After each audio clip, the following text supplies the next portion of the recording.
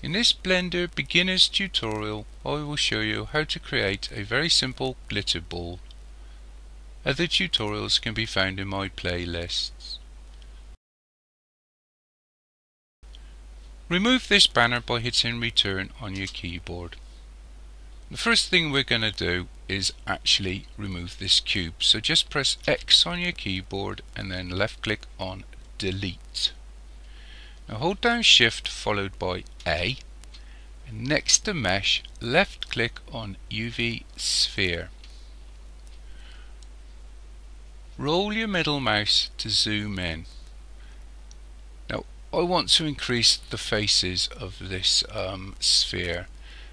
So to change the faces, just come down to the bottom left of the screen and left click on the little arrow next to add UV sphere.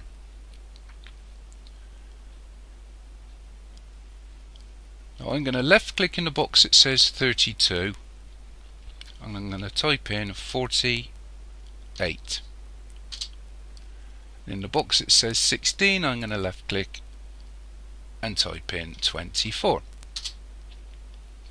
So that's increased the number of faces that I've got. Press 1 on your numbers pad to go into front view and then press tab to go into edit mode. To the top left of the screen next to view there's a little box with a highlighted square. This is your face select button. Left click this.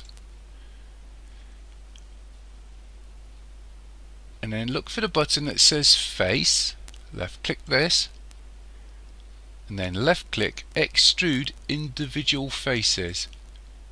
Move your mouse to drag these out and then hit your right mouse button.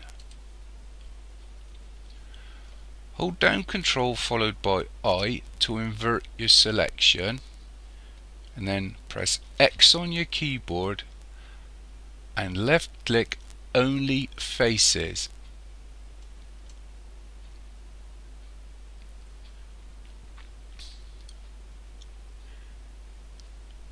Press Z on your keyboard and then left click wireframe. Now you're gonna have to get used to using your middle mouse to zoom in and out, and also Shift and your middle mouse to move your view around. Okay, now I'm going to roll my middle mouse to zoom in so I've got a reasonable view. What you're looking at, or what you're looking for, is the little dots. These are in the middle of each individual face. So if you place your pointer away from the sphere and press B, this brings up a box select, and place your box select over the first row of dots below the red line. Hold down your left mouse button and draw a sort of box over the first ring. This will select this sort of ring of faces. Press B again and do the same. Unfortunately this is boring, but it's the only way you can do it that I know of. I'm going to hold Shift on my middle mouse and drag this up, and B again. I should do this as quickly as I can. B again.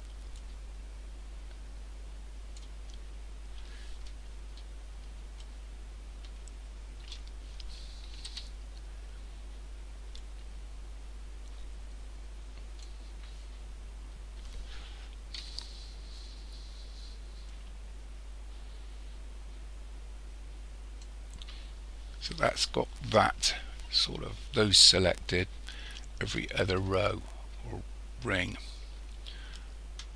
Okay, let's do the top.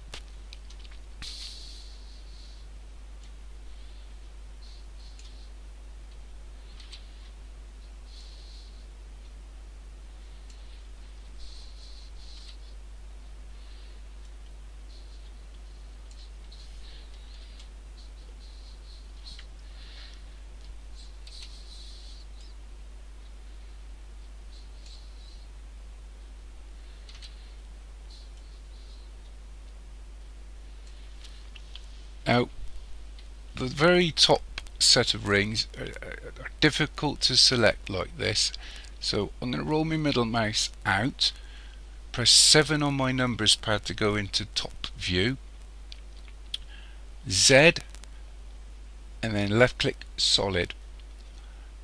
Roll your middle mouse again and place your pointer in the middle and press C. And roll your mouse, but don't roll it too much. You don't want to cover the two set of faces or rings of faces, and just left click, then right click to accept. Press 1 on your numbers pad to go into front view, roll your middle mouse and reposition your view using shift and your middle mouse. Okay, now we're going to rotate the selected faces on the Z or Z axis. Let's do this. Press R followed by Z, and then move your mouse carefully so that you stagger the faces. Then left click. Press tab on your keyboard to come into object mode. Look for the little wrench.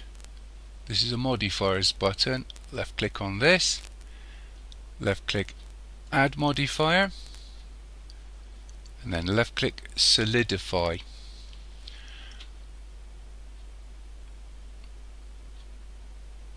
Now in the box it says thickness. Left click on the little arrow to the left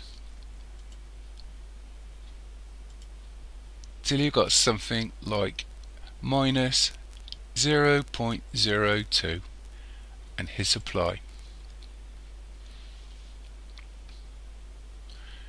To the very top of the screen underneath scene, you'll see a little arrow. Left click on this, it says shading, and at present you can't see anything because I forgot something. What you need to do, I'll just change something a minute. Press Z on your keyboard and then left click on look dev, and again go up to the shading and left click on the globe, and you should see one that looks like a room. Left click on this.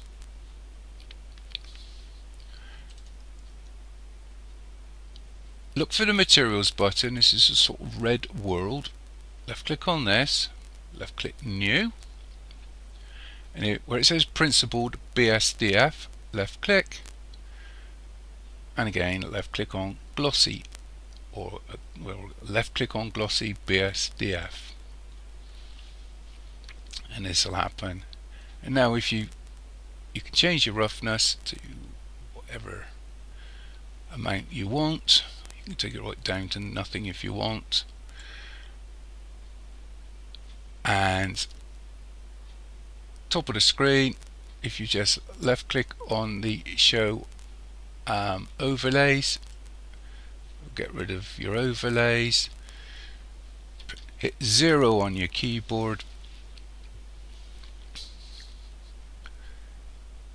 press N, left click on view and left click lock camera to view, hit N again. You can roll your mouse to zoom in, hold down shift in your middle mouse to get yourself a view that you're happy with.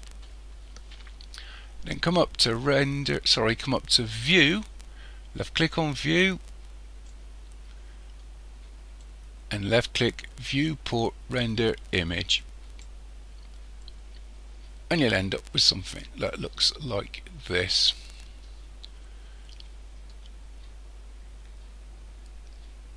All you need to do now is left click on image, save as. I'm going to save it to my desktop, give it a title,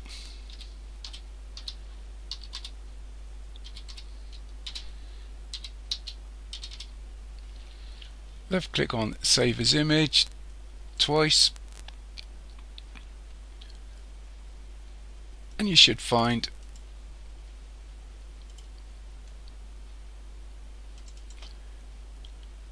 you've got a simple image of a glitter ball.